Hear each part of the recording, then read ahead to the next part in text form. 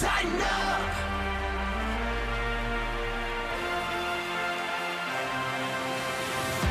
This is the OTP presented by Farm Bureau Health Plans. For 75 years, Tennesseans have been relying on Farm Bureau Health Plans for their health care coverage. Why? Better rates, better coverage, and better service. With Amy Wells, I'm Mike Keith, and we are joined by the rest of Titans Radio. Coach Dave McGinnis and Rhett Bryan are here. Welcome. It is good to be on the OTP. Oh, It's, wow. it's great to be here. Well, with everybody. It's great that it's game week. Oh, yes, and that's sir. why you're here. Yeah. Because we are wanting to pub the fact that it is game week. Do we even have to pub the fact that it's game week? It's so exciting. I know that people everywhere have been just itching for football. I've been itching for football. And so I'm so excited to have the gang back together to talk some ball.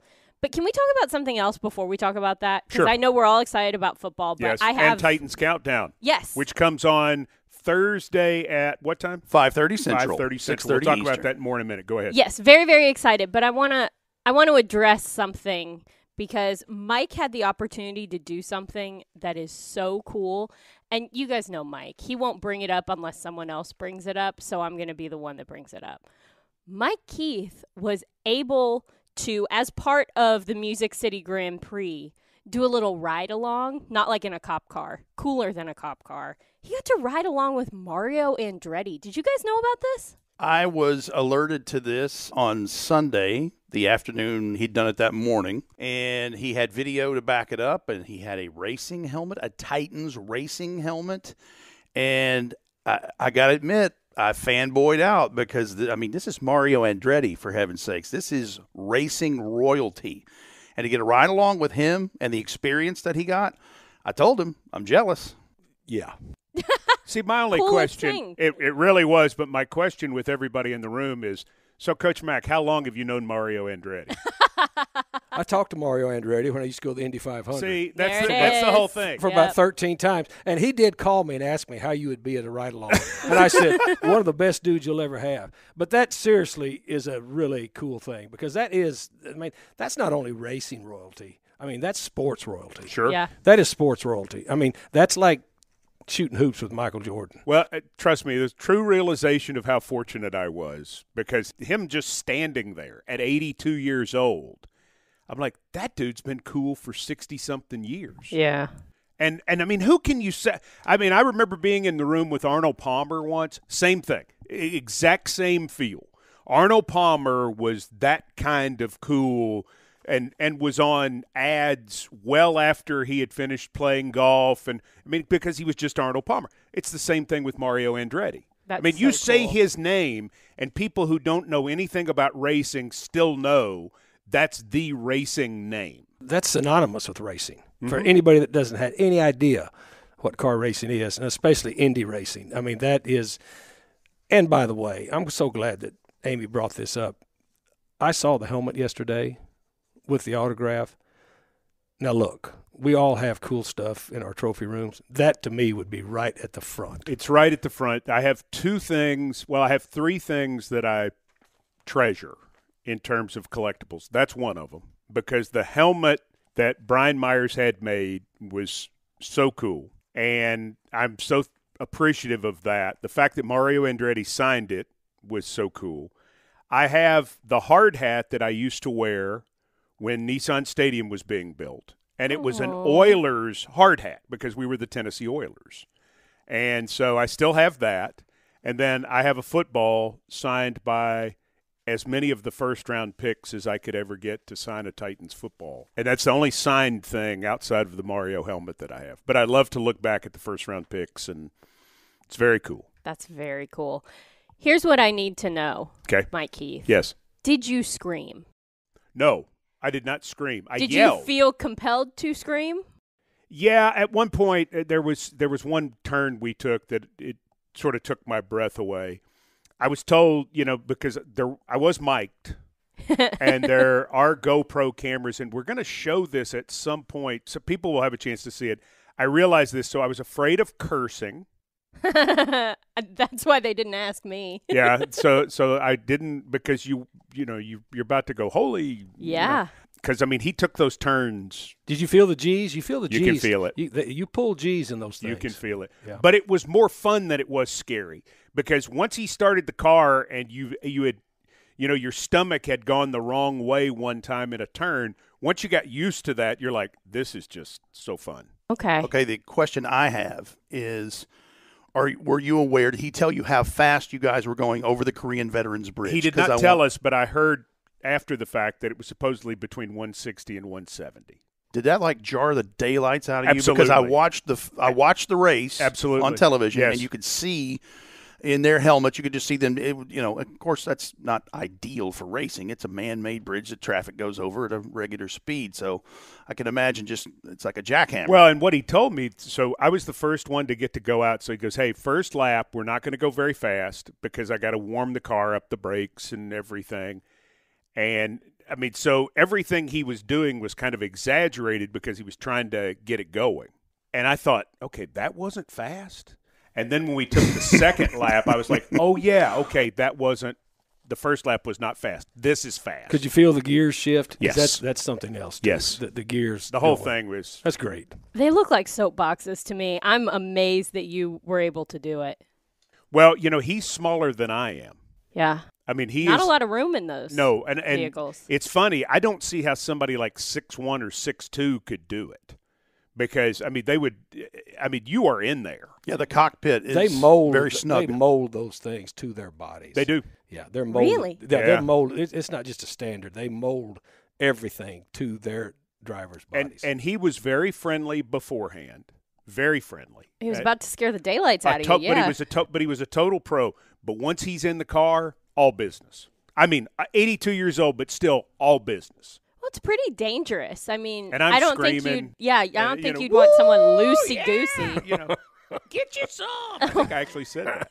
Wow. Oh, my gosh. Well, it's on camera Well, somewhere. I'm from so the South. Check it so, out. It's yeah, TennesseeTitans.com. Touchdown Titans. Yes. I just think that's really cool. I was Well, thank you. thrilled that I saw some of the video of you getting the helmet thank and you. getting in the car. That's a bucket list item. Yeah. Completely. And I did not get to keep the suit. That's what everybody's asked me. Did you get to keep the suit? The helmet is worth Yeah. I know. That's where it's Well, at my for mother, me. In fact, that would be the centerpiece on the dining room table for Thanksgiving would be that helmet. So my mother. With some I know. With some stuffing. horn of plenty and So whatever. she's like, well, they did the suit to match Titans colors. I'm like, no, that's just their racing team. She goes, but it matched so well. I'm like, well, I know, Mom, but Hey, she likes an outfit. I understand, but it was not meant. It was just the. I was She trying likes to an explain this. outfit. She goes, where's the suit? I'm like, well, Mom, it's just a suit they clean and Yeah, just the ride-along suit. the ride-alongs. Such a cool thing you got to do. It I is. couldn't let the OTP happen without talking Well, about it. and to the OT people, thank you for the support. Very cool. Yes. Titans Countdown. Let's get to this. The two people who host Titans Countdown and the main person who is on are in the room. Titans Countdown, Thursday from Baltimore, 5:30 Central, wherever you hear the Titans games. It is a 6:30 kick. Give us some hints of the flavor of Titans Countdown for Thursday night so the OT people are, as they always are, ahead of the curve. I'm trying to pick like an ice cream flavor that is spicy, but in a good way. No, I think it's going to be great. I think we are going to do as much as we can to get people up to speed with all the news that has happened and get you ready for what you're about to see on the field. Because we know preseason's a little bit different. There are some names you might not recognize like you would, say, a Derrick Henry. There's a lot of other people on this team that we're excited to introduce you to. First of all, I want to thank our friends at Farm Bureau Health Plans. They are the ones who sponsor Titans Countdown and have for many years, and they'll do that again in 2022. Need great health care coverage with an affordable price tag? Let Farm Bureau Health Plans coach you through it. They've been protecting Tennesseans for 75 years. Well, that was well done. Thank you. And We've been together 25 years. Yeah, that's true. We've got a new item that we'll start off with, and we'll hear from you and Coach Vrabel to start the show, as we normally do.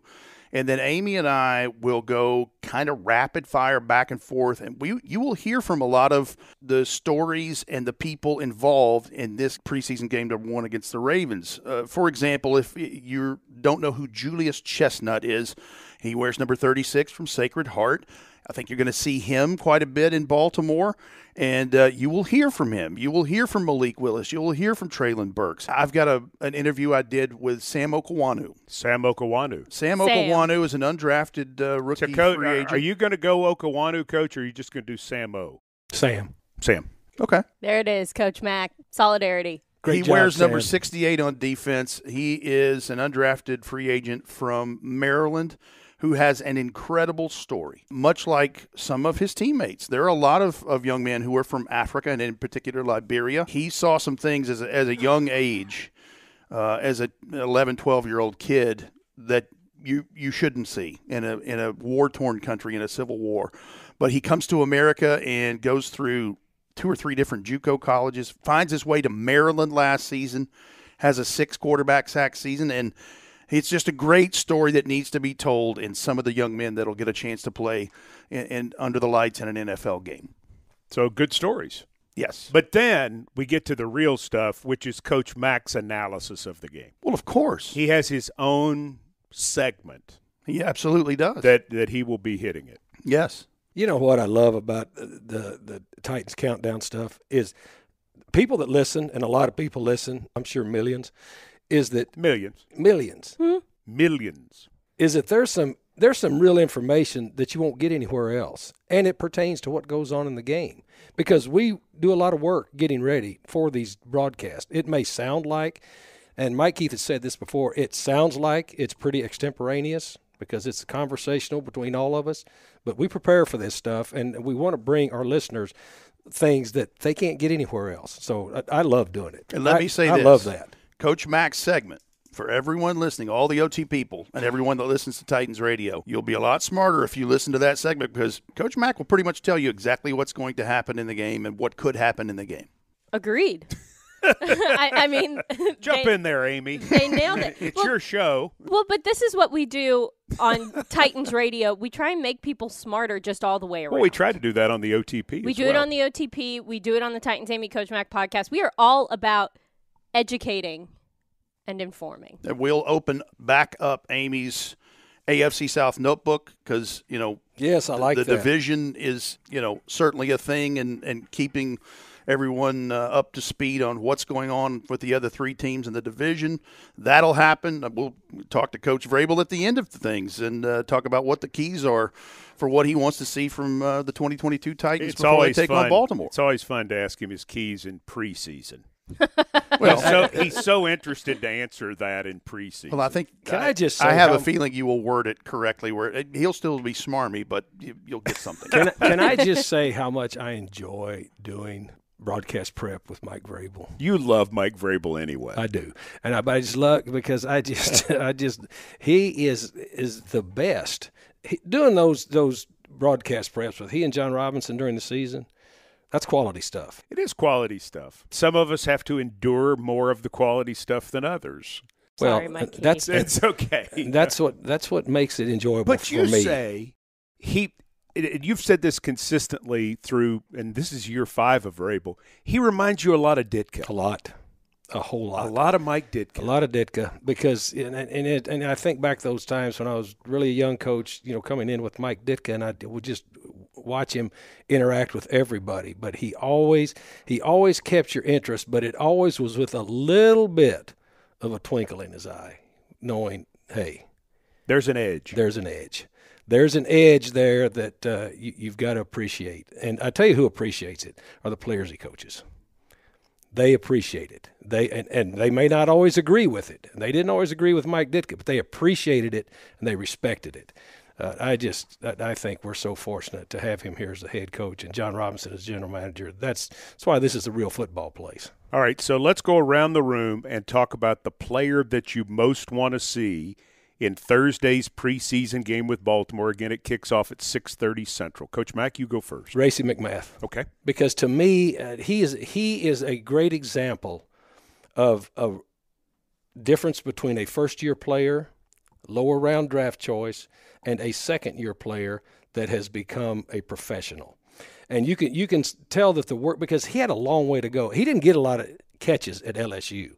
He was drafted in here because of his physical characteristics. He was an excellent gunner on special teams.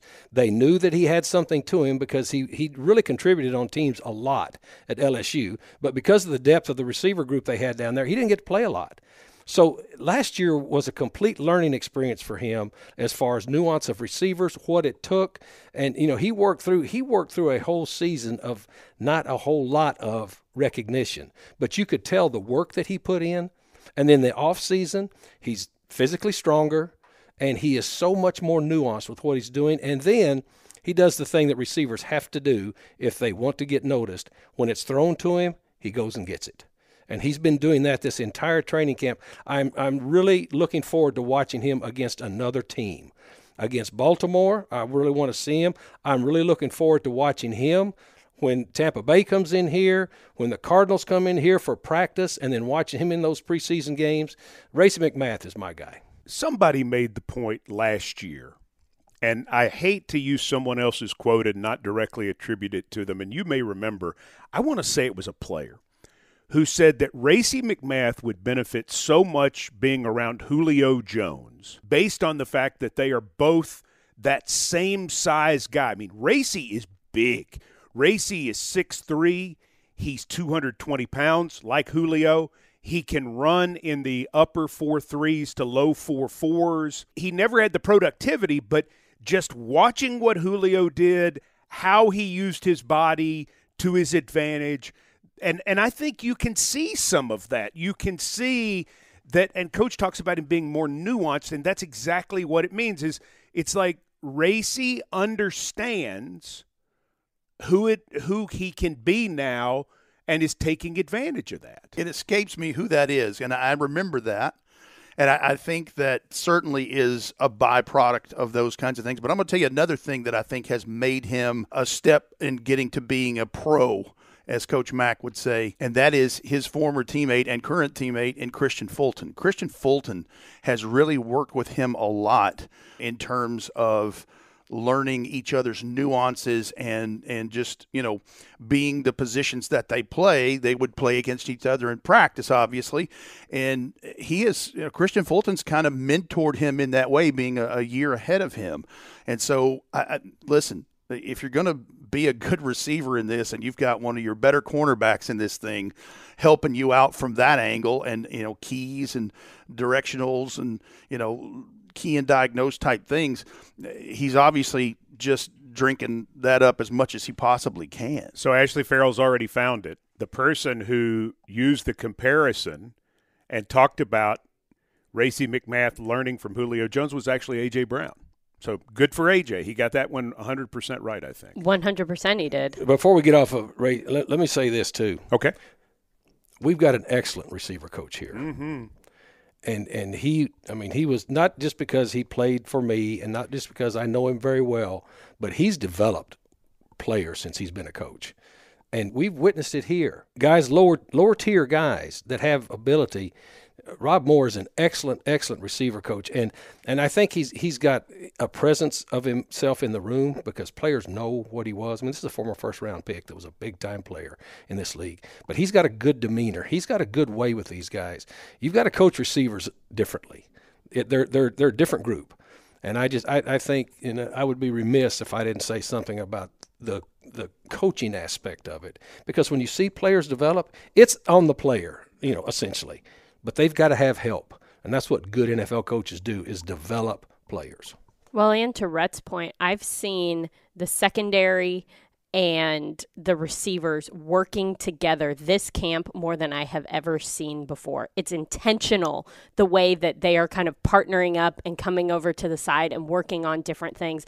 Really cool thing to see, and you have to imagine that starts at the coaching level and trickles all the way down. So I think that's a really cool thing.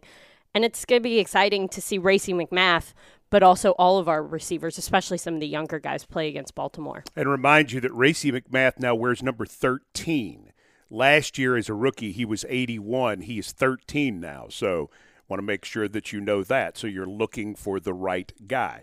Amy Wells, Titans player you want to see most in Thursday night's Baltimore preseason game. So I have gone down and offensive line rabbit hole throughout this training camp, and I haven't really been able to come out of it yet. I started one day and I was like, I'm going to watch the offensive line, and now I'm obsessed with the offensive line somehow. I'm not sure what has come over me. That has drawn my attention for at least a week. And so the person that I'm most excited about seeing in Baltimore is Nicholas Petit-Frere.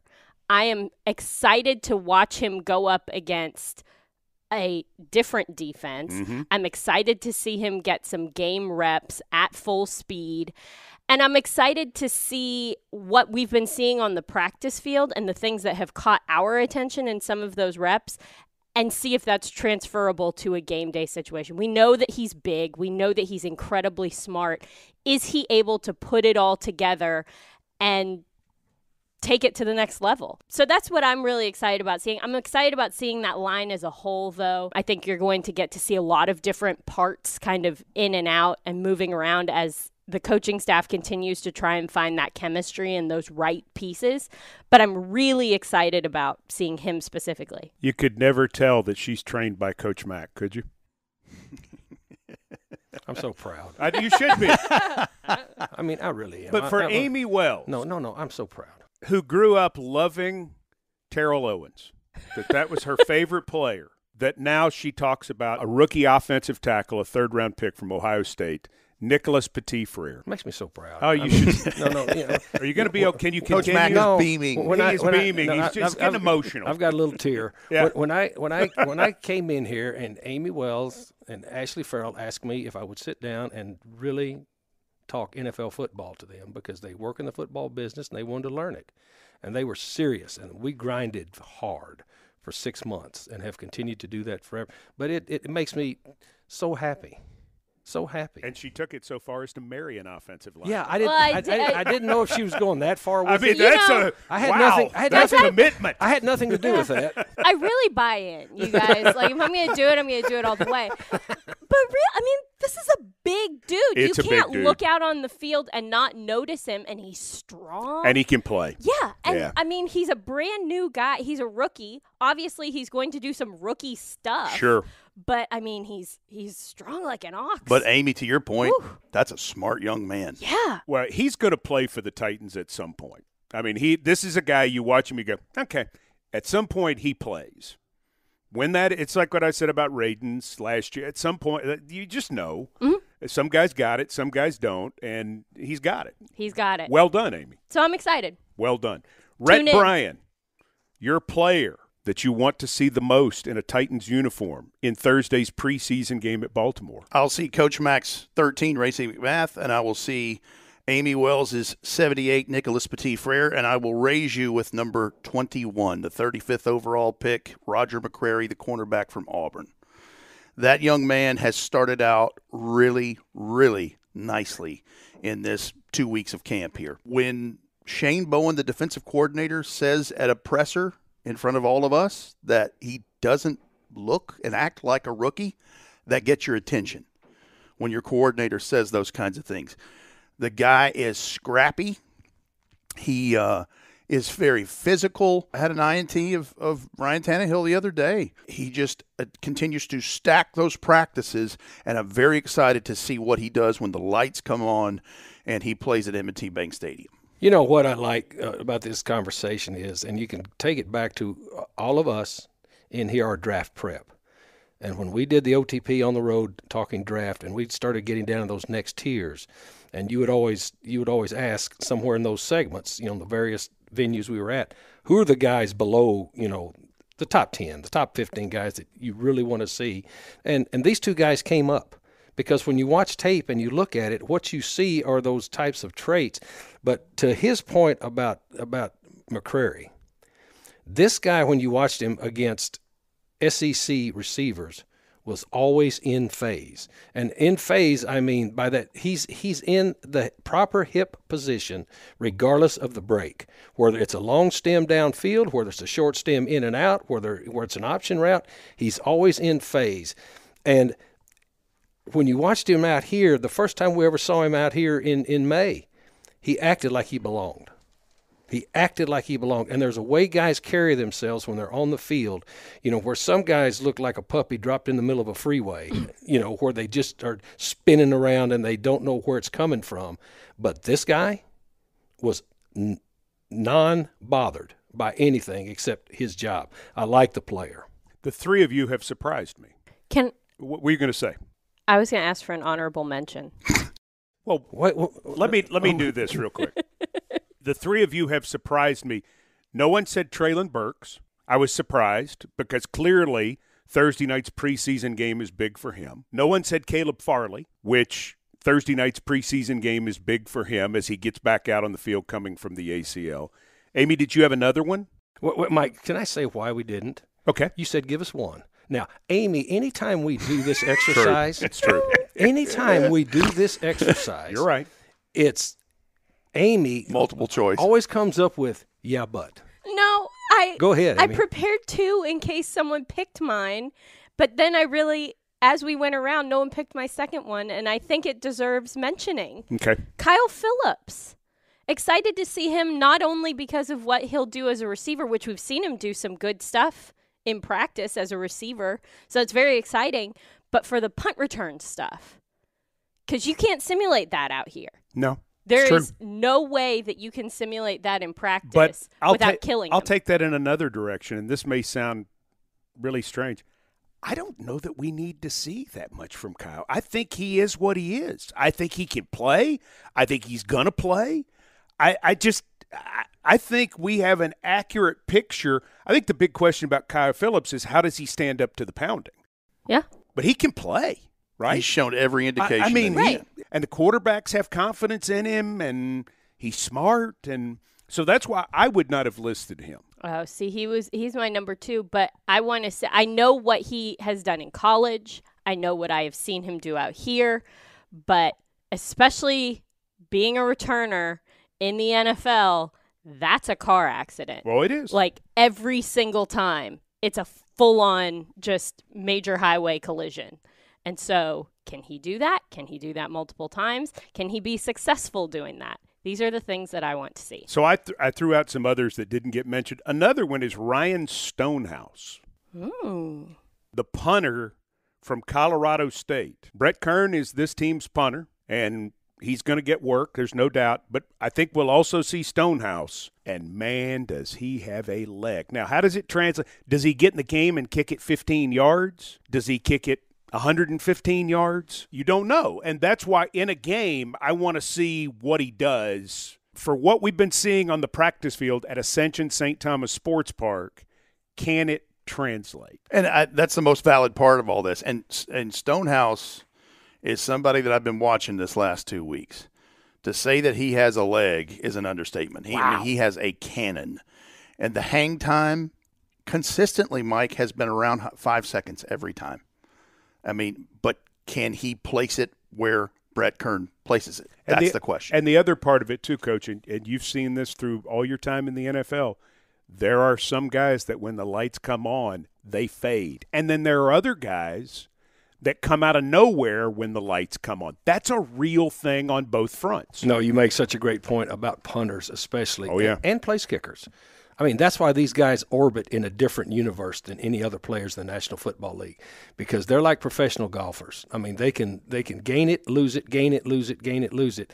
And you make a very great point about in-game time. And really, the thing about being a place kicker, let's talk about kicking just a minute. About being a place kicker, everything's pretty settled when they kick. Now, you got pressure to make points, but a punter, there's a lot going on. It's a deeper snap. It's more people coming at you from different angles. And then to Rhett's point is, and your point too, it's not so much in this league how far you can hammer it. It's how high and how accurate you can kick it, depending on what Craig Ackerman is trying to do, how he wants to level his coverage and cut the field in half. So that's where you want to see this kid. How many clubs does he have in his bag early enough to make an impression? Because a lot of punters don't get a job their rookie year. It takes them until their second, third, or fourth year. They travel around the world as it is. They're at tryouts every Tuesday. They get a game one place, and then the regular punter comes back. It's why a guy like Andy Lee has lasted so long in this league because he's just been so good and people trust him. Brett Kern is trustable. Oh, yeah. I mean, when Brett Kern walks out on the field, you know what you're going to get from Brett Kern. Consistency. And you know what you're not going to get. Yes. Which disaster. is a guy who's going to fade because the lights are on and he's scared. Well, remember how Brett Kern got here, because I was coaching here when Brett Kern came here, a few years back. Well, thanks, Josh McDaniels. He was cut at Denver. Because Josh McDaniels was basically Captain Queeg in the Cane Mutiny. Yeah, he wasn't. At that time he was. He says he's not anymore. No. This second iteration now, we'll see. We'll see what he is. But I mean, we had Craig Hendrick at the time, right? But I can remember Alan Lowry coming into Jeff Fisher's office and saying, "Hey, we got to go get this guy." So that's the world they live in. That is. So it's Baltimore Thursday night at 6:30. Airtime on Titans Radio is 5:30 for Titans Countdown with Rhett Bryan and Amy Wells. Does the Baltimore rivalry thing factor in at all in a preseason game? I wouldn't think so. I mean, they've played each other quite a bit in the last 2-3 years. We'll play them next year here, by the way, in the regular season as part of the 23 schedule. Yep. I don't think the rivalry is what it was when they were both in the AFC Central way back when. If this was a regular season game, I would 100% say yes. That would be a thing. But a preseason game, I say no. I'm going to disagree about the rivalry. Okay. We always do broadcast with the windows wide open so we can feel it. You can feel them. And you can feel how much they hate the Titans when we're up there. They really do. For real. They hate us. They hate us for good reason. For good reason. We hate them too. But not in the preseason. 26 games, 13-13. 13 and that's what I say. It's a slugfest. And it always has been a slugfest. 13-12, 16-10 back in the old days. 12-8. Yeah. 14-11. Oh. I mean, going back to the Tennessee Oilers days. Listen, some of my fondest and most terrible Titans memories have come at the hands of the Baltimore Ravens. Absolutely. I mean, obviously, when you were coaching here in January of 2009 in the divisional round, and CJ2K, Chris Johnson, has 72 yards in the first half, and they take him out of that game. Twisted his ankle.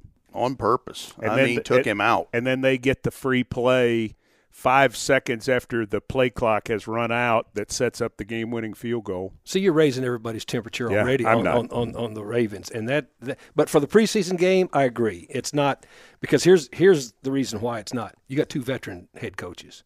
They know what this preseason game is about. It's about developing your players. Yeah, but the last time we were there, John Harbaugh is like trying to fight Vrabel before the game because we're standing on his logo.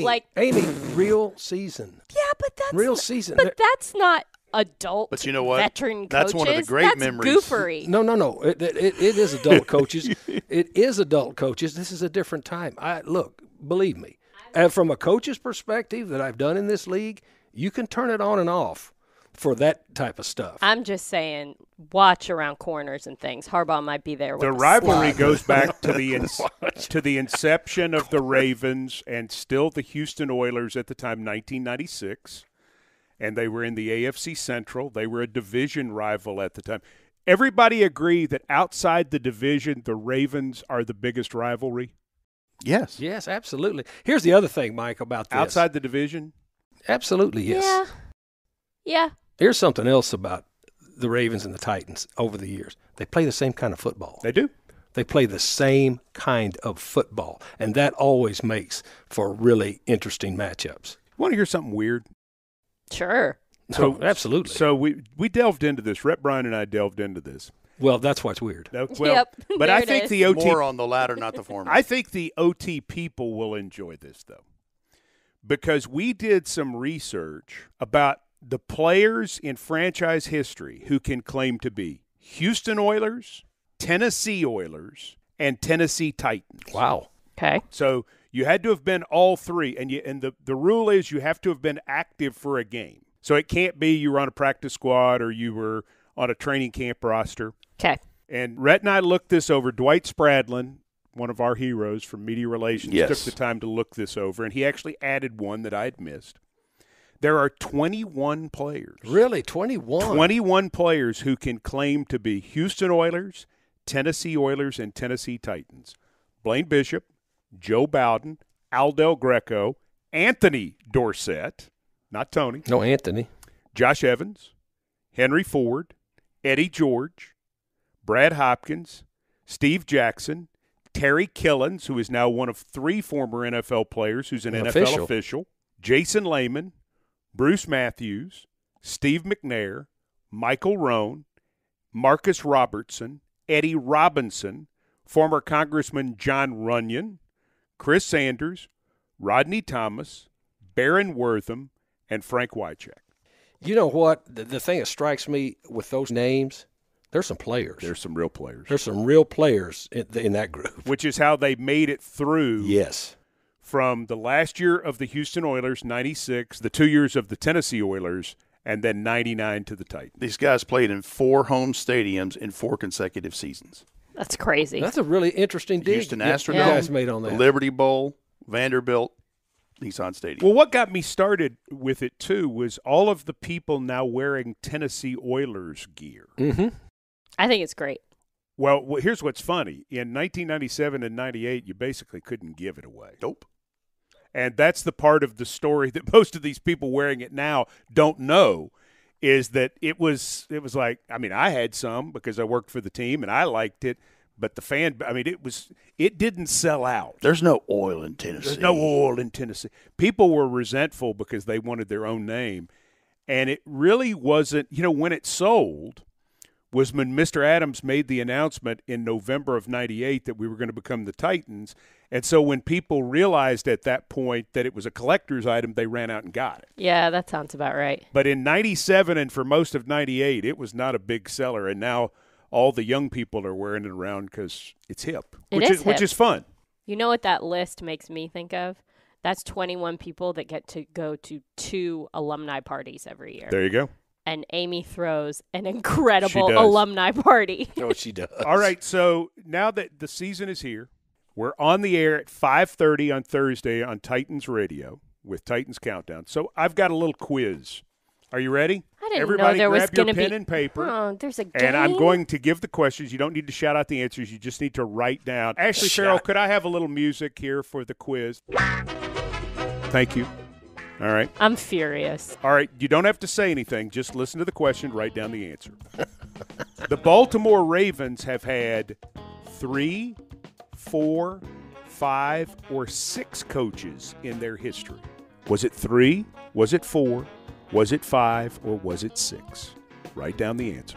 How many teams went 3-0 in the 2021 preseason? Was it 5, 6, 7, or 8? How many teams went 3-0 in the 2021 preseason? 5, 6, 7, or 8. True or false? The Ravens led the AFC North after 13 weeks of the 2021 season. True or false? The Ravens led the AFC North after 13 weeks of the 2021 season. Question 4. The Ravens lost their final how many games in 2021? Did they lose their final 5, 6, 7, or 8? Here's a little bit of a question for you. Question 5. Which team has led the NFL in sacks in each of the last 5 years? Which team has led the NFL in sacks in each of the last 5 years? And finally, because we're playing the Ravens, and this is your preseason opener quiz on the OTP, presented by Farm Bureau Health Plans. How many retired numbers do the Baltimore Ravens have? 0, 1, 2, or 3? 0, 1, 2, or 3. All right, so let's go back to question 1. The Ravens have had 3 coaches in their history. Ted Marchibroda, Brian Billick, and now John Harbaugh. How many people in our group had 3? Not me. I had 4. Rhett Bryan had 3, so Rhett Bryan leads 1-0. How many teams went 3-0 in the 2021 preseason? There were 7. Who had 7? I had 6. I had 6. I had 5. All right. True or false? The Ravens led the AFC North after 13 weeks of the 2021 season. Oh, a bit of a trick question. It's false. They did lead the AFC North after week 12. Amy Wells? I got that wrong. Okay, Coach? False. Okay. I had false. False. False. So I don't Rhett even Bryan remember leads 2-1 to 2021. 0. The Ravens lost their final 6 game of the 2021 season. They were 8-3. They ended 8-9. Coach Mack? 6. 6. I had 7. Okay. I had 5. All right. So Coach Mack and Rhett are tied at 2. Amy hasn't gotten one right. I hate this game. Wow. Boom, boom, boom, boom, boom, boom. Which team led the NFL in sacks in each of the last 5 years, Rhett Bryan? I had the Los Angeles Rams. Coach? Ravens. I put the Steelers. The Pittsburgh Steelers are correct. Amy Wells is on the board. 2 for Coach, 2 for Rhett, 1 for Amy. How many retired numbers do the Baltimore Ravens have? The answer is 0. Got that one too, Amy fools. Wells is at 2. I had wrong 3. I had 2. Wow, you all tied. Yes. Yes. Yeah. No Amy, one goes Amy, to the bonus great round. comeback. Great Thank you. comeback. What a rally by Amy Wells. Who hates quizzes? I hate these games. And I you hate ties. ties. too. and hates ties. Do you know the Titans' last tie? 1971 against the New Orleans Saints, 13-13. 1971. Yes, so it's been 51 years since the Titans have had a tie. Yeah, I missed that one You missed that? Oh, yeah, you I weren't missed that alive. game. You weren't alive. by many years. By many years. Well, this was Mike Keith, great quiz. Thank you. Well, it's I like to do a little something. No, to it's a celebrate. great quiz. Some people have a gathering with food. I like to throw out a The quiz. thing I like about the quizzes on the OTP is Amy's face when you say it's a quiz. I know. All right, so again, we want everyone listening, and if you're going to watch it on TV, that's cool. We're for that. Just mute the TV. Well, but you need an hour beforehand. You at do. least, because listen, Charles Davis and Dan Hellie and Corey Curtis do a great job on television. We love them. But Titans Countdown, 5:30 Central Time. Rhett Bryan, Amy Wells, Dave McGinnis, Coach Mike Vrabel is on the show. Lots of information. You'll probably find out who's going to be playing if Vrabel will tell us. Mario Andretti will not be on there. Which is disappointing. Yes, But still cool you got to still meet him. cool that I got to meet him. Still cool. For our friends at Farm Bureau Health Plans, and knowing that you're going to hear us next from M&T Bank Stadium in Baltimore, Dave McGinnis, Rhett Bryan, Amy Wells, Mike Keith, thank you for listening to the OT. Welcome to the big show, where the legends go. Everybody knows it's our house. Fighting for Tennessee, making history.